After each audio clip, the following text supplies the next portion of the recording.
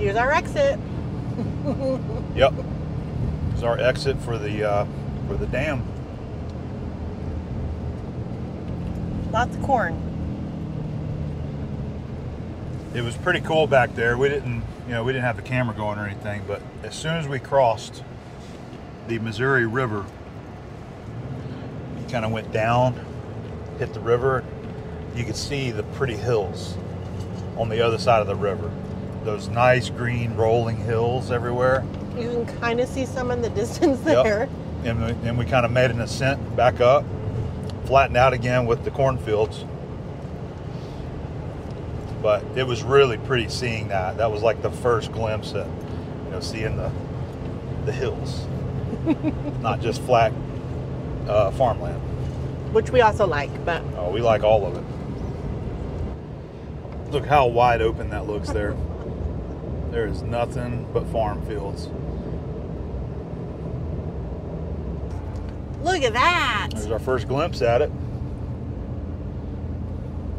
Oh, that's pretty. Oh yeah, that is pretty there.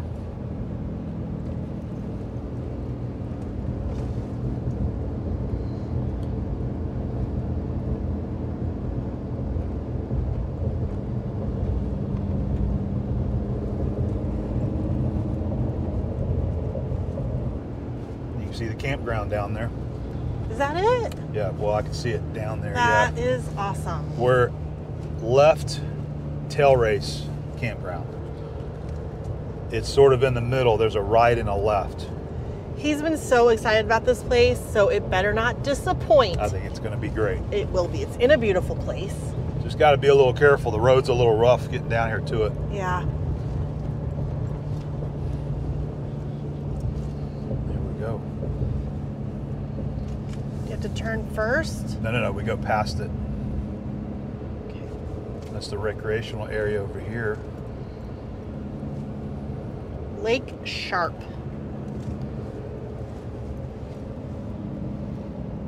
Yeah, this is pretty. Yeah, it is. The Big Bend Dam. Corps of Engineers, U.S. Army. Yeah.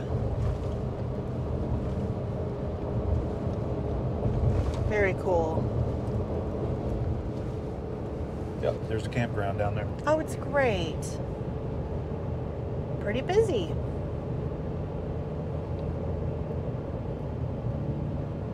Oh, this is going to be great. Yeah. Mm-hmm. Mm-hmm.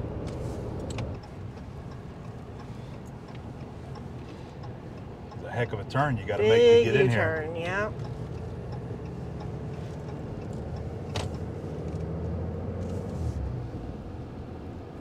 Yeah, this is beautiful. Yeah. You don't expect it when you're driving through those kinds of areas like that.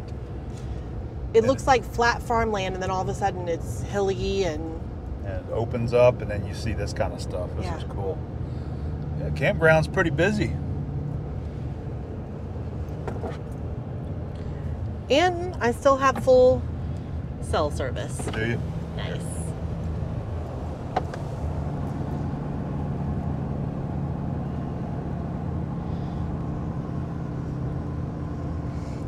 Dad, this is cool right here. Yeah. Yeah. There's your power plant there.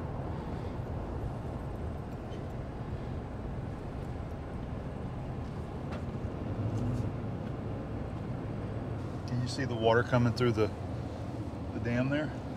Not really. You can see how rough it is Okay. close to the dam, but you can't really. Yeah. This is going to be a good place to ride the monkey around so I can Yes. see it a little bit better. Oh, this is so nice. Yeah, this is great. I think we're going to be, if I remember right, we're at one of these sites right over here. Okay. I was trying to get something close to the dam, but you don't know what it looks like till you get down here. Yeah. That is the thing with campgrounds, isn't it? Never know what you're going to get. Yep. All right, we are all set up here at the Left Tailrace Campground. This is a beautiful place. It is pretty full. A lot of people here for the Labor Day weekend. All the sites are pretty nice, asphalt. There is a surprise though. I wasn't aware of this. You have power hookup, and that's it. There's no water, there's no sewage hookup. Luckily for us, I keep water in our onboard tank. So no running water except for just to run the sink or whatever that we need to. So there's the bathhouse is just right over there. So it looks like we're going to be using the bathhouse to take our showers. We normally use our shower in the Kodiak here. But it is a real pretty site here. I like how they got these sunshades built, solid concrete picnic table. And we have a lot of greenery right behind us right here, a lot of open space. They got the park out there. Looks like they do the, I forget what they call that, with the Frisbees. They've got that course here. Of course, you can see the dam right back there. Nice place.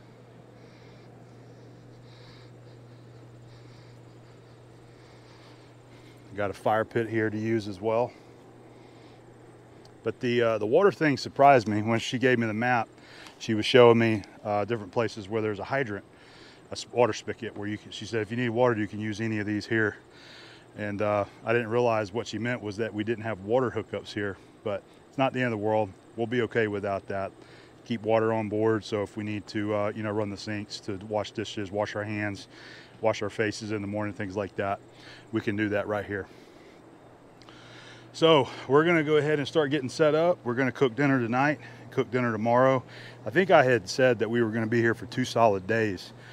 In reality, we're only be here today, all day tomorrow, and then leaving the day after that. So so we'll be here 1 full day. We had to change our plans and pushed everything around just a little bit, and it's really hard to keep up with those kinds of things. We got it all written down on itinerary, but I didn't remember that we're only going to have 1 solid day here. I thought it was 2. But anyway, we're going to get set up. We're going to start cooking some dinner here in a little while. I might show you some of that, but other than that, that is it for today. I am planning on getting the monkey off, and I want to ride around this place tomorrow. We'll take the camera so that we can get some good shots and do a little sightseeing of the area, see the water, you know, the river, and see whatever we can. All right, well, we made it to the evening here on Labor Day at the campground here at the Big Bend Dam. So I've got dinner cooking right behind me right there. We're using the 10-inch Lodge camp oven, and I've got a pork roast in there. So we're gonna cook it for a little while, kind of get it cooked down for, it's probably gonna be at least an hour, maybe even 2 hours. We'll cook that thing down. And then after that, we're gonna dump some vegetables in there and cook it for about another hour after that. So we just put it on. I'm using the camp ring here at the campground. It saved me a little bit of work from having to set up my own cook table. And it's coming along. So like I said, we just set that. Abby's over here trying to fend off the flies. Once I brought the food out and the beer, they just come from everywhere. So I wanted to show you this too. I've got a beer poured in my mug here, but I want to show you a beer. Actually, I think we showed it in the Omaha video. All right, I got one. I bought 2 of them, and it's this guy right here. So from the Nebraska Brewing Company, this is the Moab, mother of all Bettys. One of their beers was called the something Betty.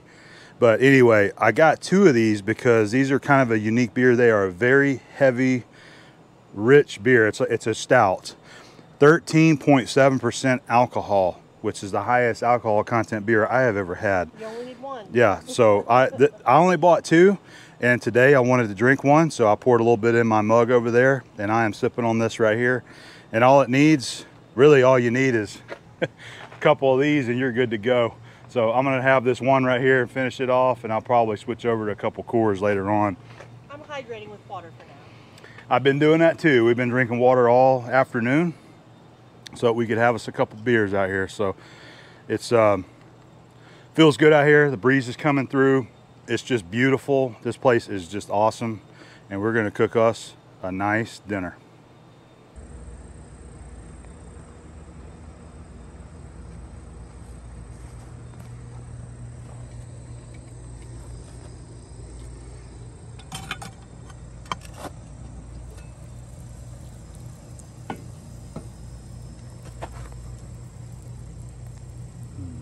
Smells good.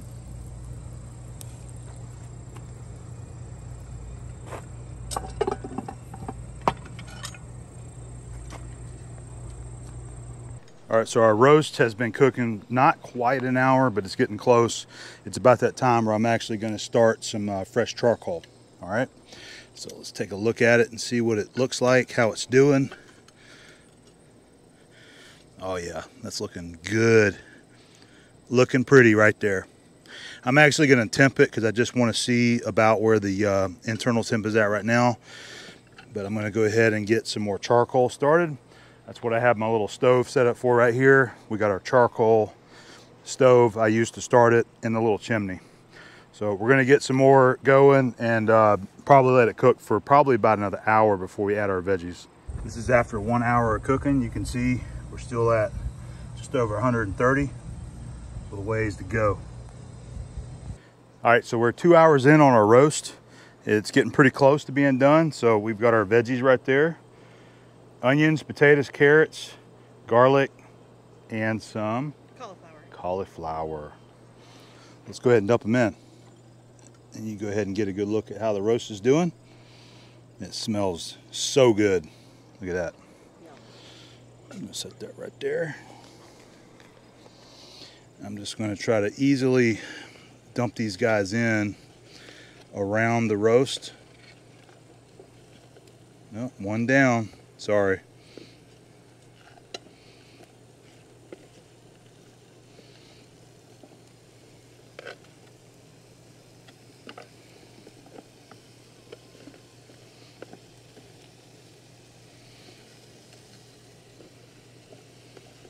Like that sizzle.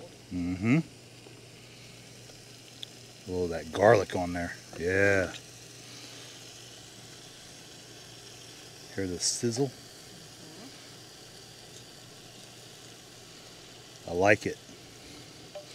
So these usually take about an hour to cook down, you know, get to where you can eat them. They're not tough. And that's all we're going to do. I'm going to start another basket of charcoal because these are about to die out.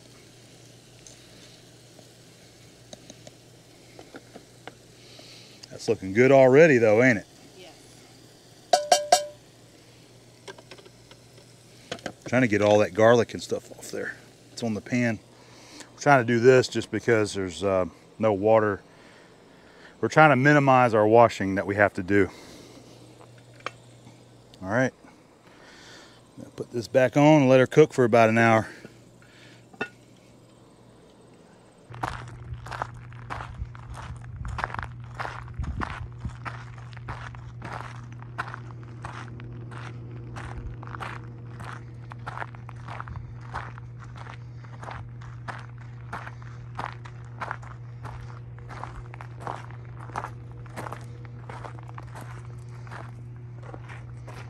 Fish are already starting to jump out there. It's about that time. Isn't it? Yep. It's about that time indeed.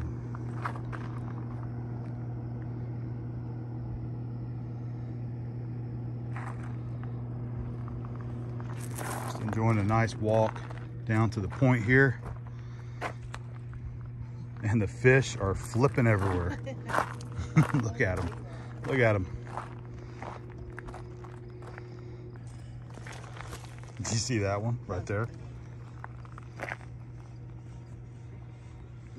They only do that when you're not trying to look at them. Yeah. All right, guys, so dinner is about ready, but we're gonna eat inside tonight because the flies are just really bad right now.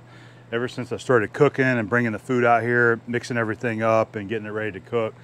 And you know, the beer cans, just everything just attracts the flies. So we're kind of tired of the flies, so we're gonna go eat inside the Kodiak tonight. So Abby's been inside there getting the table ready, but I thought I'm gonna give you a peek before we serve it up. Get my lid lifter here. I've also got some muffins cooking there. We really love the fruit muffins mix. It's just something really easy to cook. But let's go ahead and take a look at our roast and veggies. There you go. Oh, pull it back a little, cover up the screen there. But yeah, so I mean, that's done. This has been cooking for almost 3 hours. We're about 2 hours and 50 minutes right now. So the roast is done. Veggies should be done. I tasted one of the carrots about 10 minutes ago and it was about ready. And I'll show you this right here just so you can see what we're talking about. This is a strawberry muffin, just something you pick up at the grocery store, mix it up with some water, and I add a little butter to the top of it, so it's cooking good right there. Put that back down.